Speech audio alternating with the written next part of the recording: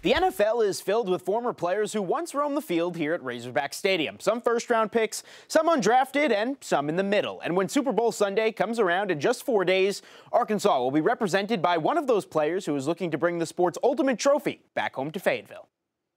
We did it as a team. We did it as individuals, and now we're in the Super Bowl. The pursuit by Jeremiah Ledbetter. The 2020 football season was anything but normal for former Hog Jeremiah Ledbetter. The journey's been tough, but I embrace it.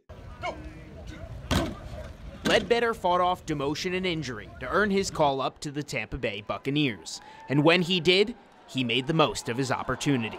First full sack of his career. Been waiting for the moment, dreamt about it, and when it's finally come to realization, you do it. It's a blessing, really. And come Sunday, 5 years after his last game at Razorback Stadium, Ledbetter will play in his first Super Bowl.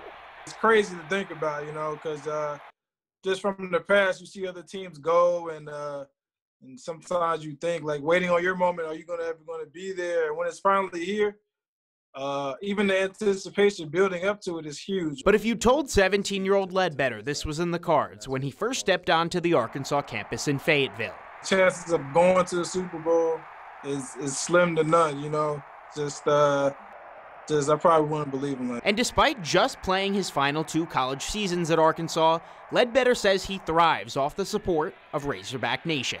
Having that support system behind me is huge, there's no fans like the Razorbacks, so, it's a huge blessing that they're still supporting me and watching my journey. And if the Bucs win on Sunday, Ledbetter vows to bring his new hardware back to where it all began. It's a huge blessing to be here, and hopefully we can bring that ring back and bring that ring back to the Razorback Nation.